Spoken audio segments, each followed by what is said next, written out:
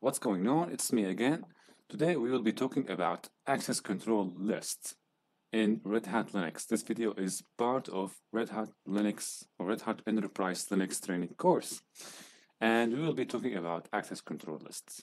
So basically, access control list is a way of setting permissions on files and directories. As you can see by the definition, we're saying it's a method to apply extended permissions on users and group. So much like when you apply permissions using the chmod and chown commands on users and groups to change the permissions and to change the ownership, we apply also the access control list as another flexible way of controlling the permissions on the Linux system for users and groups. But the key difference between the access control list and assigning the permissions with the Linux command line tools such as as I said earlier, chown and chmod is with access control list, you can assign permissions, all right, on files and directories for users who are not members of your group.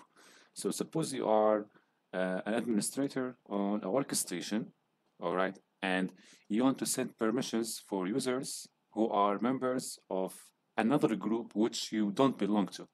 So use ACLs. And actually, ACL is a more flexible way of setting the permissions. I prefer it if you're talking about, let me say, more complicated or more complex file structure on your system. If you are a home user, you are better off with using chown and chmod, the traditional way of setting the permissions. But if you are an administrator on where you manage more than one workstation, I prefer the access control list, especially if you have many users and diversified structure of groups. All right, so let's talk about the two types of access control lists after I've explained the purpose of them. So technically we have access ACLs and we have default ACLs. So access ACLs, they apply on files and directories. So files and directories. So you set the ACL on file or a single directory. But if we want to talk about directories and their subdirectories and files, we use the default ACL. So you can't directly apply default ACLs on files, right? If you want to control the permissions and ownership on files, you use the access control list. If you want to control the permissions and ownership on single directories, right? You apply the access ACLs. But if you have one directory which contains subdirectories and files, you can execute the default ACLs to apply the permissions and ownership, and all the subdirectories and files will inherit the permissions that you have applied on the parent directory. All right. So if this is the first time you hear about access control list, you may find it a bit difficult to grasp on the concept. So this video is brief idea about ACLs. We're gonna also touch on the practical scenario of applying ACLs, but I encourage you, if this is the first time of you hearing about ACLs, I encourage you after you watch the video to research more on the internet about the ACLs, especially if you're applying or if you are studying for the Red Hat Enterprise Linux, right? Okay. All right, let's talk about the ACL usage. How do we use ACLs? So I know how ACL work and I want to use it. So I have two set of commands, getFACL and setFACL. So getFACL is a kind of audit tool. When I use it, I intend to display the current applied ACLs on files and directory. So if I have previously applied permissions and applied ACLs on a directory, and I want to get a list of the current ACLs, I use the getFACL. Now let's talk about setFACL. With setFACL, I set the permissions, I control the permissions, I remove permissions, I modify ACLs. So here I set the access control list, right, with setFACL. An example would be setFACL -m for modify, and the syntax is like this. So if you want to set for users, you write user and then the username and what you want to give. So here I give the user mic, right, read, write, and execute on, say, a specific directory. If I put group and HR read, write, I mean I'm assigning write permissions on group, which is HR. All right. That's an example of setting permissions on user or groups using access control list. And if I want to display these ACLs or these permissions contained ACLs, I will use getFACL. Okay, let's talk about the mask value then. Mask value is a consideration if you want to work with the ACLs. So mask value is an expression of the maximum allowable permissions for a user or a group on file or directory. An example will explain that while we touch on the practical aspects in the lab, but for now, if you want to set the mask, you will use setFACL -m for modify, M for mask, and R for the maximum permission. For example, if I set, by applying this command, I'm telling Linux, right, that the highest permission on that file or on that directory is read. So no matter what subsequent or what previous ACLs that have been or will be applied on the file or directory, no matter what are the permissions, if I set the maximum allowable permission to be equal to read, this means that this is the maximum allowable permission on the users. That doesn't include the owner of the file. Now, default ACLs. So we talked about access ACLs. Let's talk about the default ones. What's the use case or what's the business case of default ACLs? So if you intend to create a shared directory for group collaboration or project collaboration, you would use default ACL. An example would be, I have one directory called project, all right? And under this project, I have project files and I have another subdirectory, okay? So the best use case, if you want to share this project with other users, okay, maybe users on your group or not in your group, so you would use default ACLs. How default ACLs are applied on files and directory. So when you apply default ACL on the parent directory, okay, which is here, the files under that directory, and this includes the direct files under the parent directory and the files that are under the subdirectories, will inherit the access ACLs applied on the project. Okay, so no matter what the access control list applied on the parent directory, they will be drawn, they will be drawn on files as they are inherited. Now, what about subdirectories? They will inherit both access plus default. All right, enough talking. Let's now jump to the lab and set or use ACLs in action.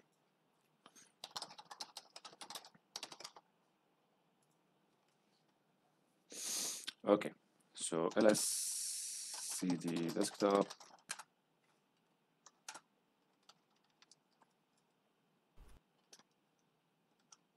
Oh, not that much.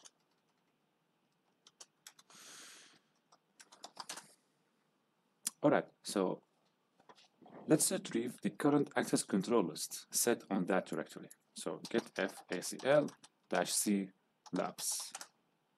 As you can see, I don't see any list of access control list. I only see the permissions. So here it's saying the user has read-write access, the group has read-write, and others has or have only read-execute. So if you don't see other entries, it means that there are no access control lists on that directory. Let's examine what are the current files or directories under labs. ls-la labs. Okay, let me go to root now. Since I don't own this directory, I will need to use the root. So ls-la labs. So it contains several files, as you can see. And don't bother with the permissions for now. Let's now set some ACLs on the parent directory and see the effect. Let's first set access control list, not default access control list. So let's pretend that this directory is only directory to be shared between specific members. No group collaboration, no public projects. Okay, right. So let's first examine the current users on the system. Cat etc pass wd. So I have here one user only, which is my user. So I'm gonna experience the application of access control list with that user. So set f ACL dash m u my username to have all of the permissions on the directory, which is labs. Okay, now get f ACL dash c labs. So as you can see here, what do we have? We have an entry for access control list, which is my user has read, write, execute on labs. All right.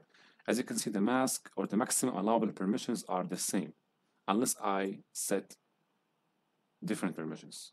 Now, if I examine the permissions of the files contained in that directory, I would type ls-la labs.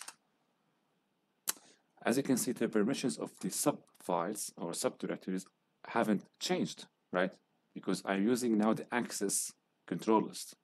Access control list apply on files and directories with no recursive settings. Okay, but on default ACLs, we have said that it applies as a recursive way or in recursive order. That's why the permissions of the files haven't changed, but only the permissions of the directory have changed. If I ls-la or yeah, only ls-la, as you can see, the labs directory,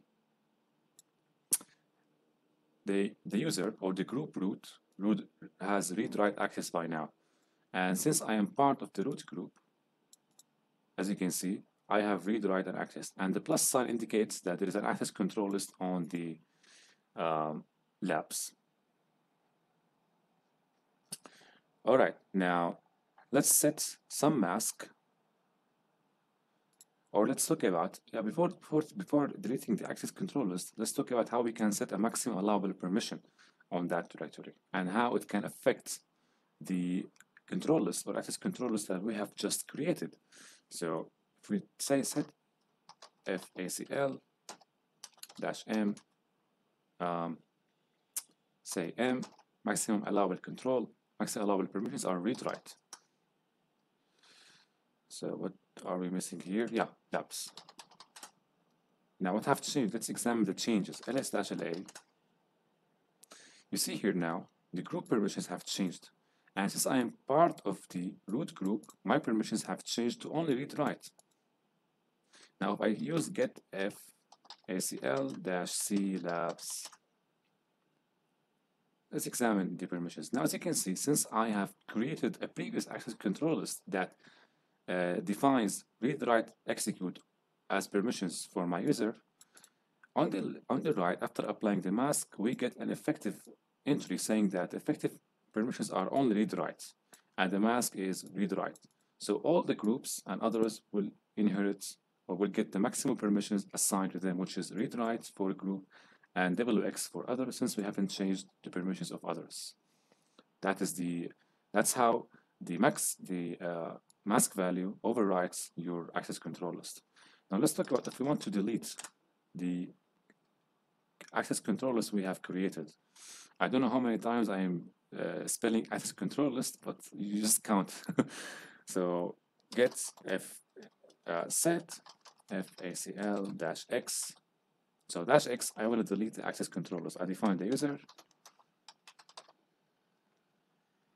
and then I define the directory. Now get f ACL dash c labs.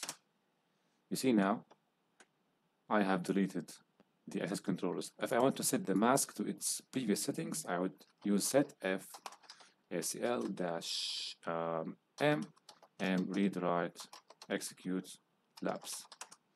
Now re-examine the permissions or the ACLs again. As you can see, the mask have returned or has returned to its previous value, which is read, write, execute as maximum permissions. Okay, now let's treat the labs directory as a directory to be shared between many members of groups. So it's going to be shared project or shared directory. That's why we will use default access control lists. So first, how do we use that? How do we set a default access control list on the labs directory?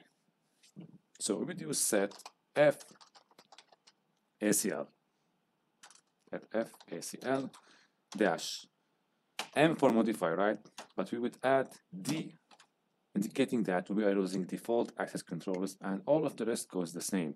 So my username, let's assign the same permissions, 7 for everything, and labs as the directory. Get f acl dash c labs. Okay, see here. As you can see, default entry has appeared, indicating that we are using default access controllers on that directory. Let's examine the permissions here. So default user, my username has read, write, and execute. Okay, we got this. What about this one? Group user. So the group or the user, indicating the owner of the directory, has read, write, execute, and the group has read, write, the mask, the value we have set before, and this is the, as you can see, the permissions of the group, the others, group, and the owner haven't changed, right? Because we only use the access control list on a user, which is my username, but other values for owner, group, and other have not changed. Now, if we examine the permissions of the existing files under this directory, we will see that the permissions are applied or are inherited from the parent settings we applied with access controllers, which are these. So ls-la labs. Let's see here. Okay, touch file 1 txt. Examine the permissions now. So, as you can see now, file 1 has read write for the group, which is inherited from this one, from the access control list. And since I haven't changed the permissions on the group, it stays the same, right? Okay. What about if we created a subdirectory? So make directory as project 1.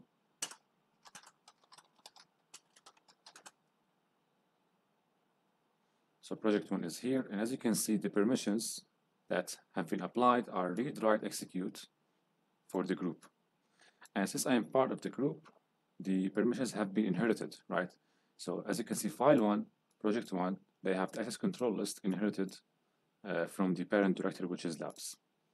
So that is about the access control list. This video was a very brief video. Of course, you can research more. I advise you to research more if you haven't heard about this, and especially if you're studying for the exam of Red Hat Linux. Okay then, that was for today, and see you in the next video.